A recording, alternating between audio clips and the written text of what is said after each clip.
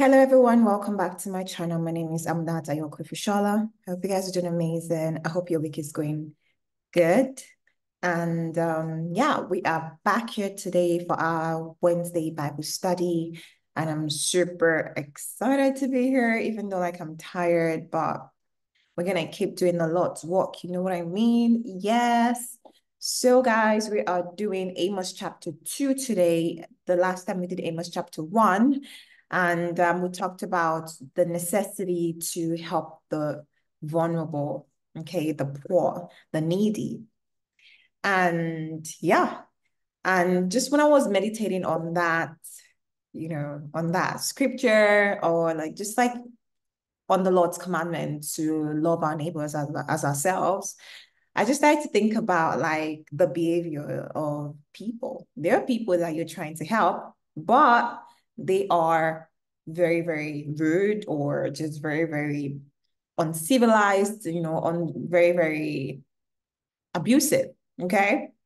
And and then that situation tends to, discourage one. And you want to just kind of like stop being nice. And then you hear a lot of people saying like, you can't be the nice girl. If you be the nice girl, like people are going to take advantage of you and stuff like that. Um, and this is the part where I say that when we're taking water from the well of Jesus Christ, right? It never actually runs dry. So in a situation where like you experience some type of like, on very uninteresting or like very uncomfortable situation, or maybe lack of a better word, something really bad, right?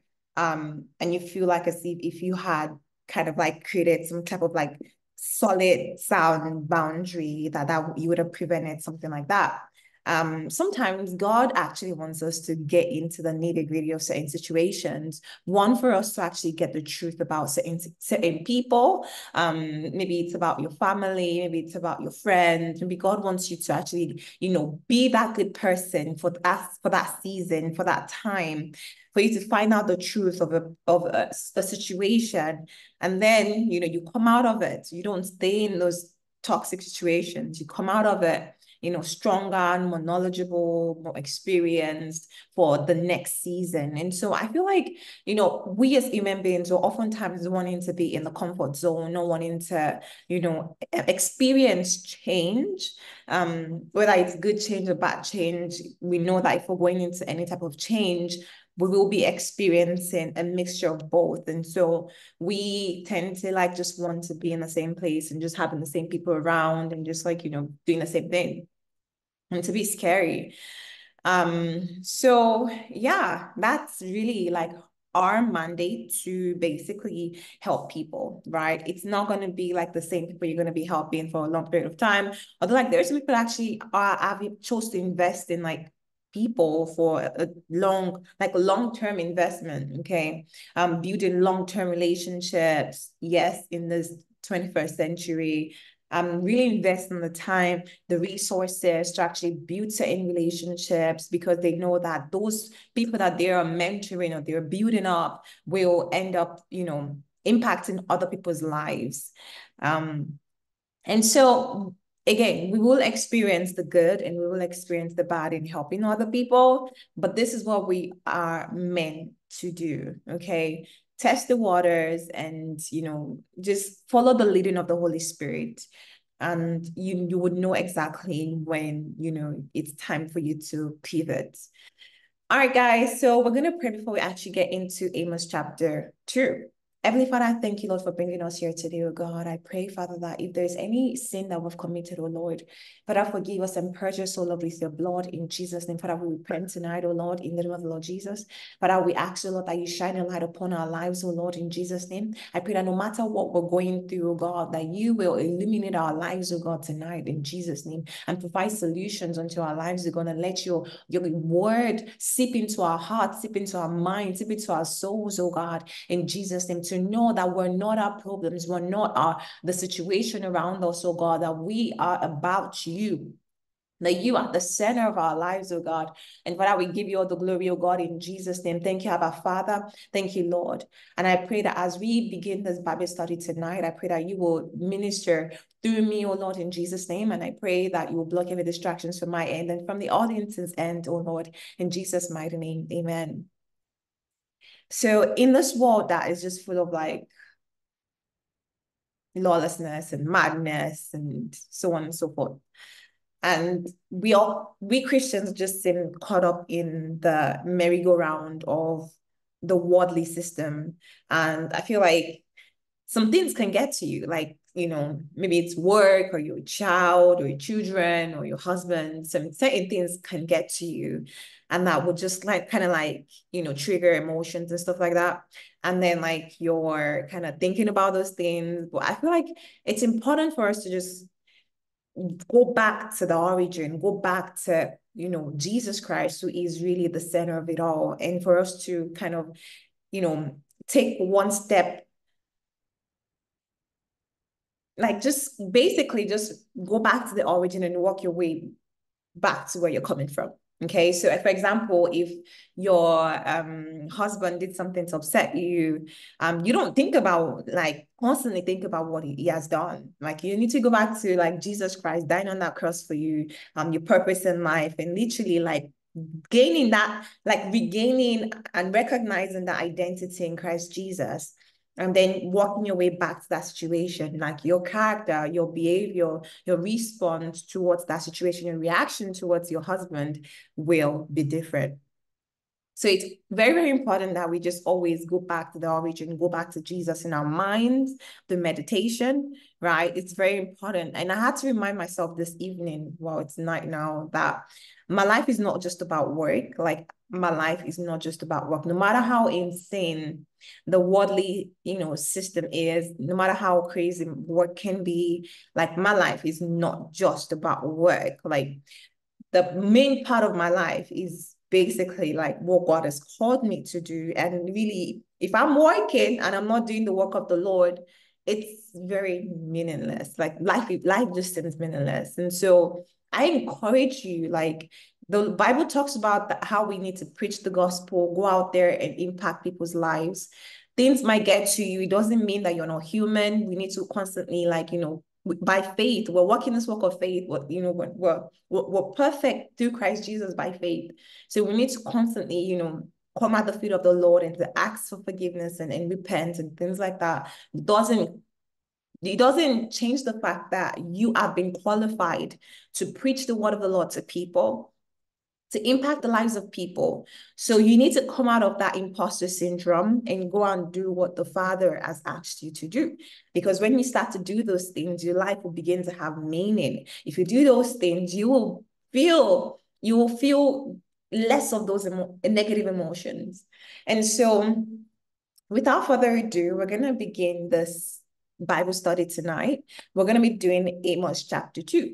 And this is basically us just kind of like, getting to understand the mind of the Lord. Like, what is God saying in the season? And yep. And you're here. So Amos chapter 1, just like I talked about how we need to help our brothers and our sisters. We need to be our brother's keeper. We cannot always be money hungry. And again, if you've read the book on values by Mark Carney, talks about, the system of the world today. And I think it's very interesting. I really want to like, talk about, exactly like what's really going on and to try to explain to you why, money does not have any value and why all of those things that's happening around you is really happening. And it's just a struggle to create some type of balance. It's a struggle to maintain a system that is already collapsing already. And again, the burden is on the people. The truth is that if gold increases, prices and wages actually reduces, this is basically economics. And so in everything that's in all of the policies, the monetary policies, each and every policy, is being affected by this, you know, by this economical law. Okay. And this is basically, they have an equation on basically how to sort of gain equilibrium, in the system.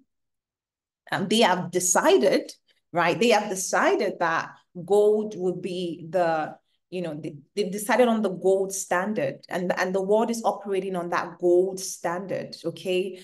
Back from the time of the UK. And you might not even understand what I'm saying right now. And I feel like I'm not even, explaining it, in a very simplistic way right now. But if you are very curious, you can Google the gold standard. And really, that is basically how the market has been governed, in this day and age. And so we need to be, conscious of like what's happening in the world today, right? But it's pretty sad. It's pretty sad because the it's pretty sad because the banking system, the economy, okay, the economy is based upon the fact that prices should always go down, and wage should always go down, and the gold standard should always go up. And the problem now is that once there is any type of like devaluation in the standard of gold, what happens is like they will tend to squeeze, the people even more. Like they will like they will basically squeeze the people in terms of like, in terms of like in terms of wage, the wages will reduce. Okay. So you will then not basically be able to afford certain things, right? People will start to budget their way out of poverty. But this is really much more like it's economics topic. I will try to prepare beforehand before actually explaining this topic, but I just wanted to let you know that this is really the system of the world. It's based on the gold standard. And yeah, like if you're that type of person that is very much money hungry and you're trying and there's nothing you cannot do to actually like get my money, get that promotion at work, you're all about competition, then you need to understand that you are actually worshiping Baal. Okay.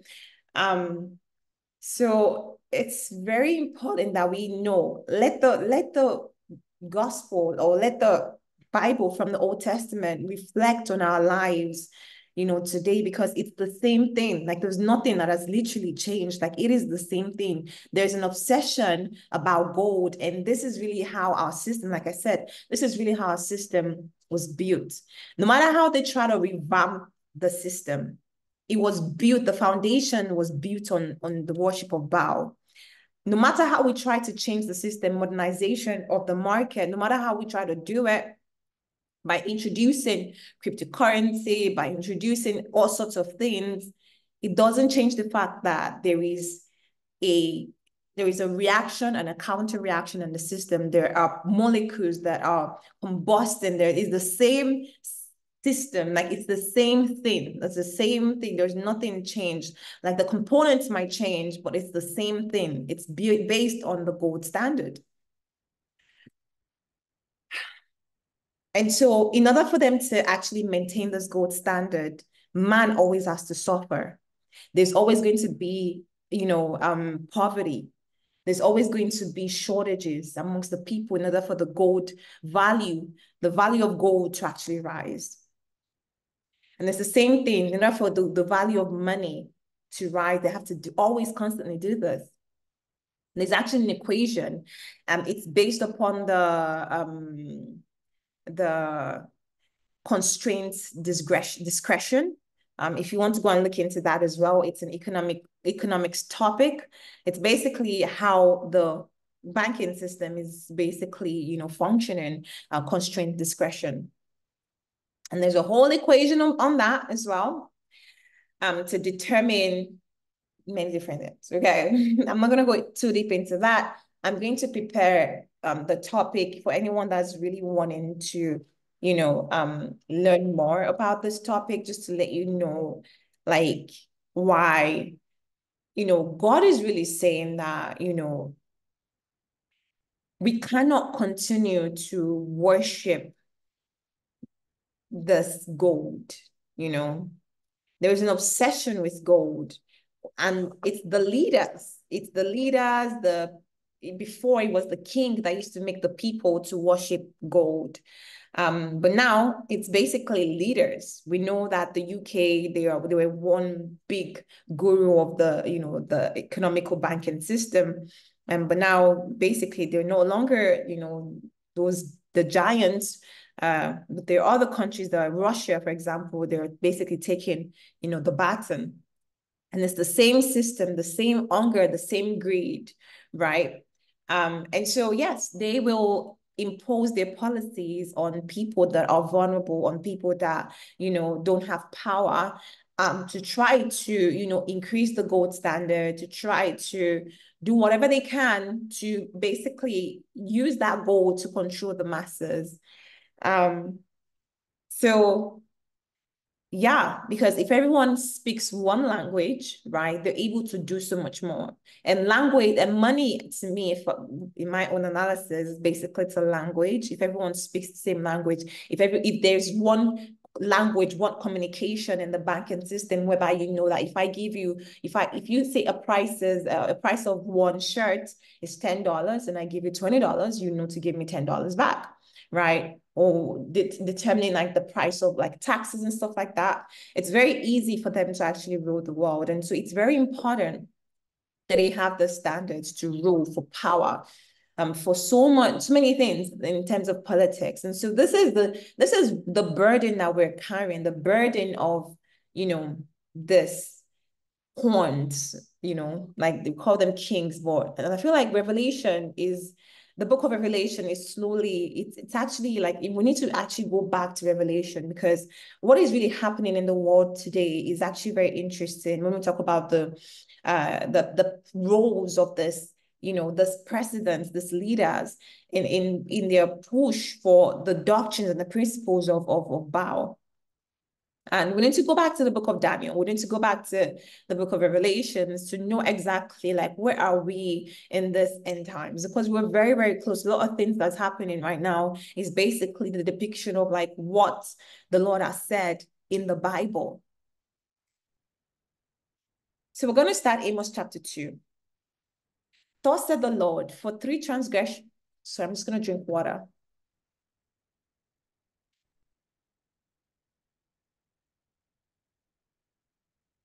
Thus said the Lord, for three transgressions of Moab, and for 4 I will not turn away the punishment thereof, because it burned the bones of the king of Edom into lime. Okay.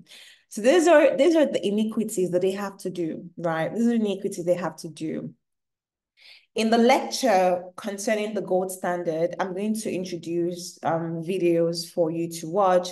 I don't know if anyone has actually read the book Oliver Twist before, and you would see the magnitude of, of wickedness of these people just for one agenda to actually bring about more power, bring about, the increase of the valuation of money, which we know that money is just, it means to actually control the masses, control people, and gain more,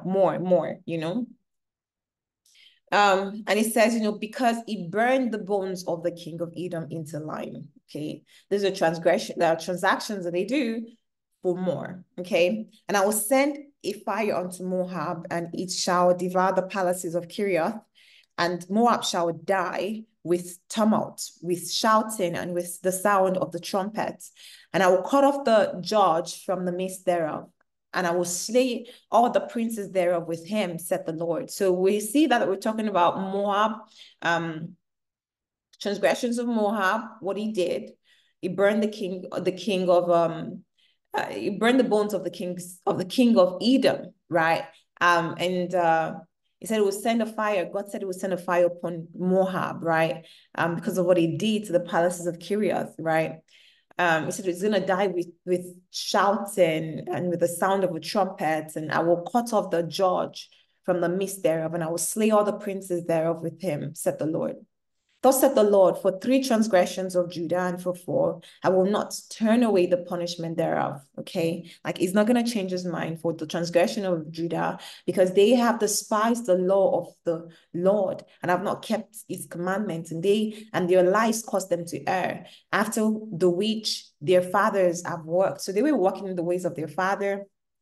They loved lies, like, deceit, in terms of they didn't want to follow the commandment of the Lord. Instead, they would like to follow, the other things that is not the truth, false religion. Okay. And it says, I will send a fire upon Judah, and it shall devour the palaces of Jerusalem. So this is what the Lord will do. And it says, thus said the Lord, for 3 transgressions of Judah and for 4, I will not turn away the punishment thereof, because they sold the righteous for silver and the poor for a pair of shoes. So this is what they were doing. We know about slavery in the time or in 18th century, not just even, not very far away, okay?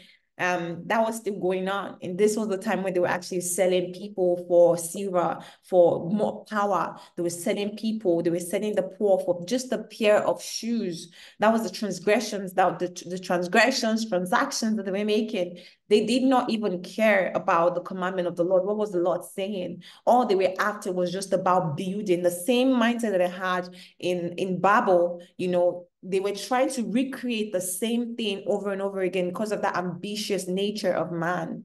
And we've talked about the pride of man. Like, man acts like as if he doesn't need God. The audacity that man had to build, the tower reaching up to heaven.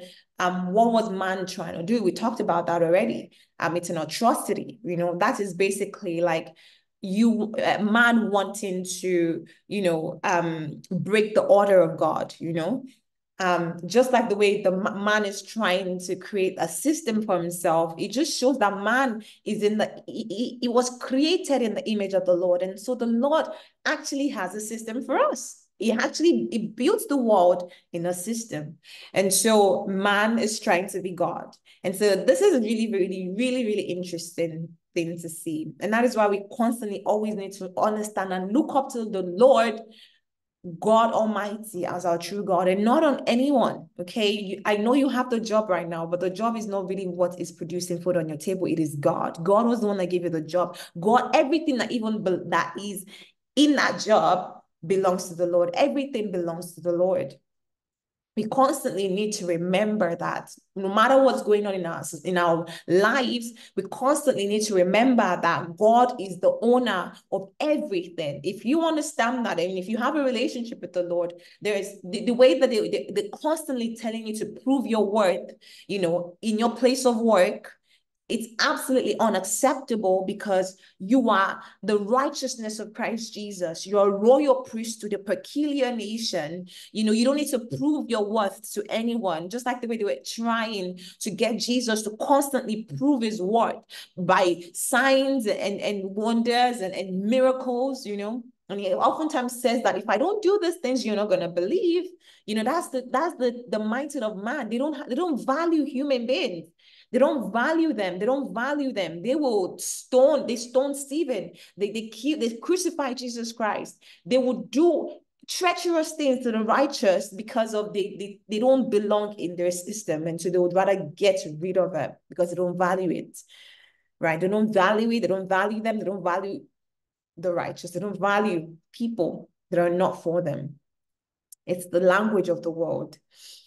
Okay. And it says that pants after the dust of the earth on the head of the poor, and turn aside the way of the meek. And a man and his father will go in unto the same maid to profane my holy name. So this was the atrocity, the wickedness that was going on back then. It says that pants after the dust of the earth on the head of the poor, right? And turn aside the way of the meek. So basically, like, they were bringing about, temptation, destructions, even, it's possible that they were actually even creating policies that would cause about people to err, I know that there was even a time in I believe it's in the UK that actually the peasants having Bibles was illegal, okay? And it was only meant for, the bishops, people that were in high power, the elites, right? But the peasants couldn't have Bibles, okay? So this was something, and so they grew, they grew up 20 years old, 30 years old, 40 years old in ignorance. They didn't know about the word of the Lord. Okay, so you can imagine the atrocity that was going on in their lives during those times because they didn't have spiritual food to eat. And so they were starving and thirsty for the water of life, the only water that Jesus Christ can provide. And it says, that pants after the dust of the earth on the head, on the poor, the head of the poor. I think that is really interesting. That pants. It says, and the pair and the poor for a pair of shoes that's pants after the dust of the earth on the head of the poor, and turn aside the way of the meek. The pants after the dust of the earth is on the head of the poor.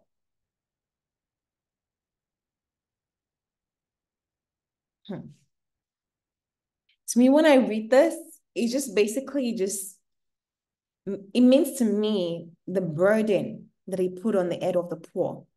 The pants after the dust of the earth, on the head of the poor, the burden on the poor, and they turn aside the way of the meek, and a man and his father will go in unto the same maid to profane my holy name. That was what they were doing. A father and a son will be sleeping with the same woman, just like the way one of Jacob's son did, right? And they lay themselves down upon cloths laid to pledge by every altar. And they drink the wine of the condemned in the house of their God. So this is what they were doing. It says, yet destroyed I the Amorite before them, whose height was like the height of the cedars, and he was strong as the oaks. Yet I destroyed his fruits from above and the root from beneath. Also, I brought you up from the land of Egypt and led you 40 years through the wilderness to possess the land of the Amorites. Remember? I raised up of your sons for prophets and of your young men for Nazarites. Is it not even thus, O ye children of Israel, said the Lord? But ye gave the Nazarites wine to drink and commanded the prophets, saying, prophesy not. Behold, I am pressed under you, as a cart is pressed that is full of sheaves. Therefore, the flight shall perish from the swift, and the strong shall not strengthen his force, neither shall the mighty deliver himself. Okay, so let's just backtrack, and then you see basically what's going on. Okay, just 1 second here. All right. So you can see the amount of temptations that they're bringing upon the people of the Lord, okay? The Lord is reminding them what he had done for them, how he brought them out of the land of Egypt, told them that he wants them to possess the land, right? That was the agenda, right? And the Lord told them that, this was what I did. Like, I raised your sons to be prophet and your young men to be Nazarites. But what did you do with all of my investments? You caused the Nazarites to drink wine, temptations. And you commanded the prophets not to prophesy.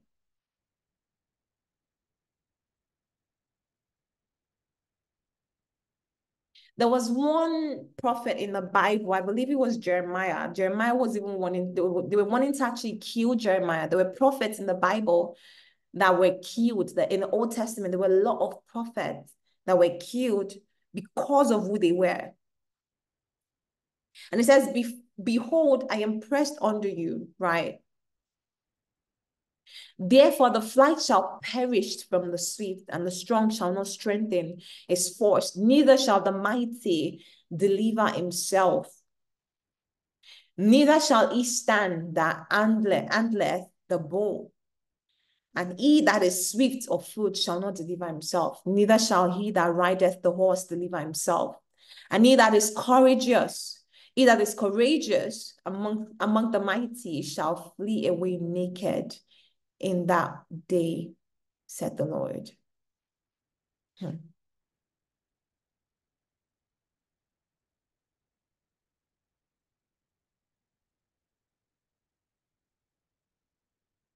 So the Lord is going to disarm. The Lord will disarm his enemies. These are enemies of the Lord. They are enemies of the plan of the Lord. These are people that are after their own desires. They're after their own achievements. They wanted to, whatever they wanted to achieve, they would do whatever it took to get them there. They didn't care. They were ruthless. These people are not the people working 9 to 5. These people are deep in iniquity.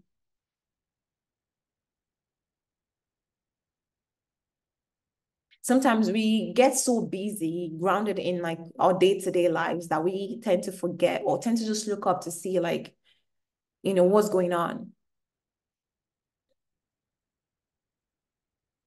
But you need to realize that not everybody is living the same reality as you are. Okay. Just because you're working every single day doesn't mean that everyone is actually living the same reality as you are. And sometimes you need to actually check the burdens on your back to see, like, do I need to be carrying this burden on my back? Or share the burden and empower yourself in the Lord? Because it is only God that can strengthen you. God is the backbone, your backbone.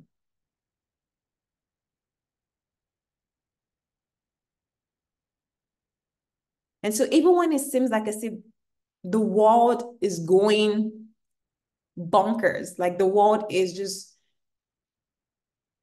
getting destroyed and there's just so much things happening, we need to always have faith. We need to always have faith and depend on the Lord. Life can be frustrating, but you cannot be discouraged.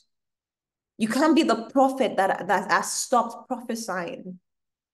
You cannot be the Nazarite that has started drinking wine because of frustration, because they've made the situations of life so terrible.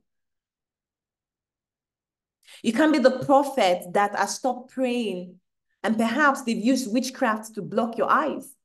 The Bible talks about the witchcraft of Jezebel. You always need to stand your ground and ask for the Lord to intervene. You can't give up.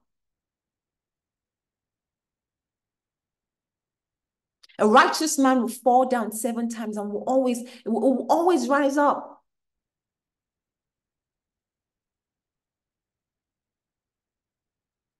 And so you cannot give up.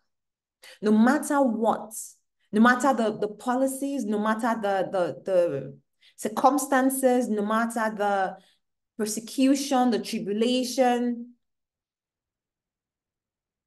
know exactly who you are and know that you are in a battle, and don't expect that your life will all be all rosy and like sunshine and stuff like that.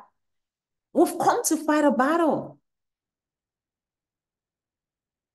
And so when you're looking at the lives of other people, never compare their lives to your own. You constantly need to strengthen yourself for the battle to come. Because guess what? These people are insatiable. They are insatiable. What they're doing is alchemy, sacrificing people. the equation they have is alchemy. I wish I could show you this. Don't worry, guys. I'm gonna do the video on the lecture so you can see how science is not like, and I've even the course that I took even in the past when I was deeply studying the roots of science and everything, it's man-made alchemy. Like,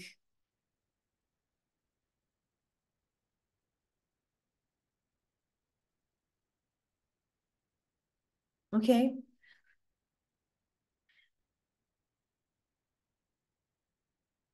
God save us. Okay. But again, not in science, there are good parts and there are bad parts. We're talking about deep, dark science. Okay. Anyways,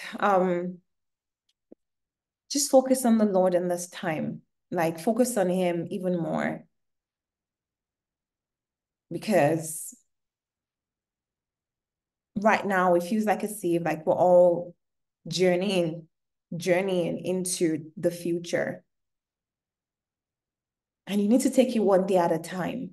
Like, life will happen, but take it one day at a time and think about the present, because we're all oftentimes fixed on like the future, the future, but there's some things that are outside of our control, and that will always be fine regardless of whatever comes our way.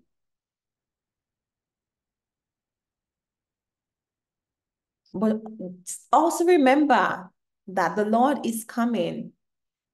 The Lord is coming. And it's something of joy. Like, it's something of joy to me that the Lord is coming, is actually coming. Do you know what I mean? Like, the Lord is coming. The Lord is coming. It's coming for us. And so I remember, like, growing up, maybe you didn't know this, but I didn't grow up with my mother. And she left when I was like 7 or maybe even younger. And I remember I and my siblings, like, if we see any airplane, like, we'll look at the sky and then we'll think that, oh, that is, my mother, coming. And as little children, we constantly would do that, having our hope in our minds that, it's actually like she's going to be here, like, she's about to come and stuff like that. But at that point, we didn't realize that we're going to wait even many, many more years before we actually, like, see each other, you know? And the story goes on and on. Okay. But again, the wait is basically where we're at.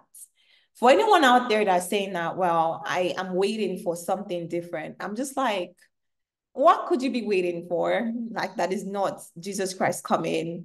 Because everything is literally temporary. It's not permanent. It's so fragile. Like, it's so fragile. Like, you can say you marry the best man in the world. People change. Um, Things don't last, like, the only thing that you have is Jesus Christ. And that's really what matters. No matter where you are at in this life, know who is your Lord and know who is your Savior. That is very important. Joseph, when he was in the prison, when he was even, the Lord over all of Egypt, he still understood that the Lord was Lord over his life. Okay. So, guys, Jesus is coming. I'm excited. I'm excited. Like, I feel like waiting is something that I've learned to do in my life. And constantly waiting. And I know that, in the season when we're waiting, the Lord will, make us, wait in, we're not gonna wait in misery. Like, we're gonna wait in, like, okay, good condition. And just my advice is, like, don't expect that, you know, like, we oftentimes have like fantasies in our mind about how we want our lives to be.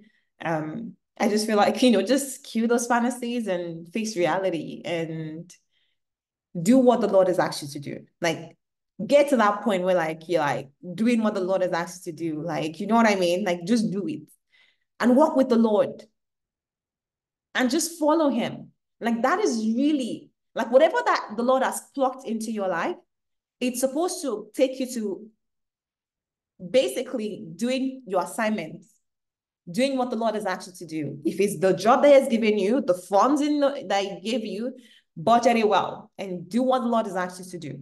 Okay. It is that simple. Remember that you're a servant of the Lord and the Lord loves you so much. It is coming. It is coming. And yeah, pretty excited because we're going to be getting out of the system, getting out of this, ghetto, and going into a new world, into a new reality. And finally, the Lord will judge us. We know the Lord will judge us, and we're okay with that. We're okay with that. And we expect Him, we long for Him, we're happy to see Him. And yeah, like we're looking forward to seeing Him. Every single day, we're looking forward to seeing Him. Oh, thank you, Jesus. Thank you, Lord. And so we're going to do a closing prayer now. Heavenly Father, I thank you, Lord, for your grace. Thank you, Father, for your word tonight, oh Lord. I give you all the glory, Lord, in Jesus' name. Thank you, Father, for no matter the burden that the world has put upon us, oh God, that we know to shake it off, that we know to breathe in, that we know to go to your word to get inspiration, we know to get into your word to get motivation, oh God. And that we know that every single day of our lives, oh God, we are waiting for you, oh God. We expecting you, oh Father. We give you all the glory, O Lord, for your strength, O Lord, in our lives. Thank you, Father, for strengthening us despite every persecution, despite the travail, tribulation, the hurt, disappointments. Despite it all, Lord, we give you all the glory, oh God, for your strength, oh God, because it is your strength that is functioning through us, your Holy Spirit that is functioning through us. And we give you all the glory, oh Lord, in Jesus' name. Abba, I worship you, oh God, in the name of the Lord Jesus. I pray that you continue to give us the grace, oh God, to be content with whatever we have in Jesus' name. Abba, I worship you, oh Lord, in the name of the Lord Jesus. Thank you, Father. Thank you, Father, for your word tonight, O Lord. In Jesus' name. Thank you, Father. Be thou exalted, O Lord, in the name of the Lord Jesus. Thank you, Abba. I give you all the glory, O Lord. Thank you, Jesus. We love you. Thank you, Lord. In Jesus' mighty name, I pray. Amen.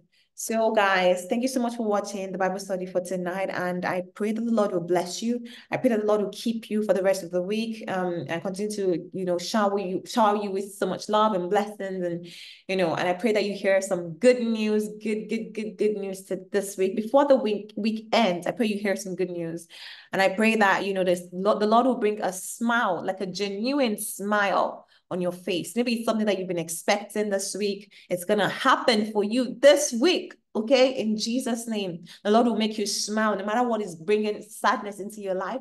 The Lord will make you smile, genuine smile on your face, and make you happy, in Jesus' name, because you deserve it, All right, guys, thank you so much for watching. I will see you in the next one, which is going to be on Saturday.